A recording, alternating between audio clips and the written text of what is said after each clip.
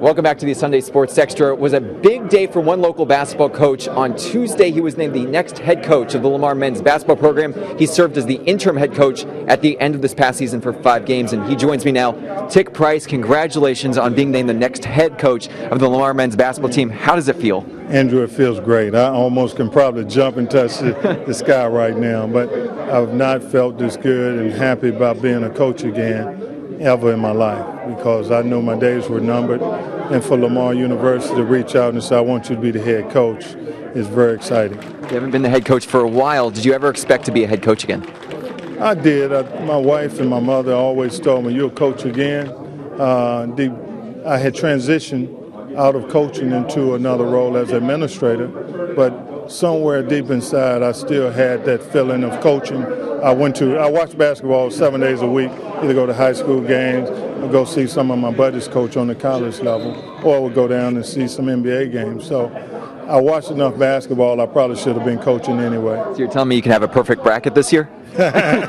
Well, I can't play the bracket. Right, It's the NCAA rule. So, but I'm going to go to Final Four. I'll be watching every NCAA game that I can, and hopefully next year I won't have the remote in my hand. I'll be there myself. So I got to get our players to think I'm coming to Lamar to win championships and go to the NCAA tournament. Being at Lamar as an administrator the past few years, how much does that help just from a comfort standpoint of knowing this university?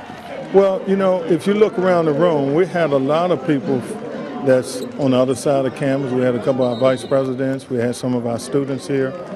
We had provosts here.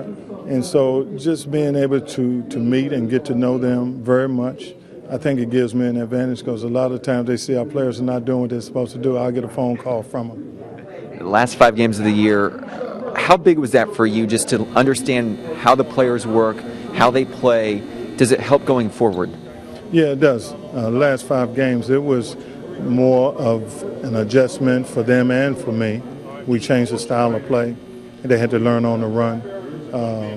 But I did get to know them as players as well as individuals.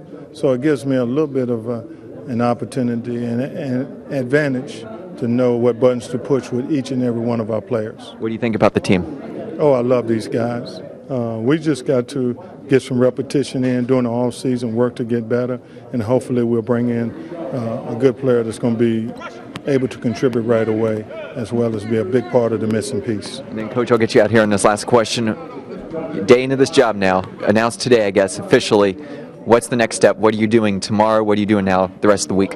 We're going recruiting. It starts immediately. That's exactly right. I don't have time. Press conference is over with. I'm signed the line to be the head coach. My job now is to go find us some players. Good deal. Coach, congratulations and best of luck. Enjoy the off-season, and we'll catch up with you before the season, of course, now. Thank you. Awesome. Appreciate that. More Sunday Sports Extra right after this.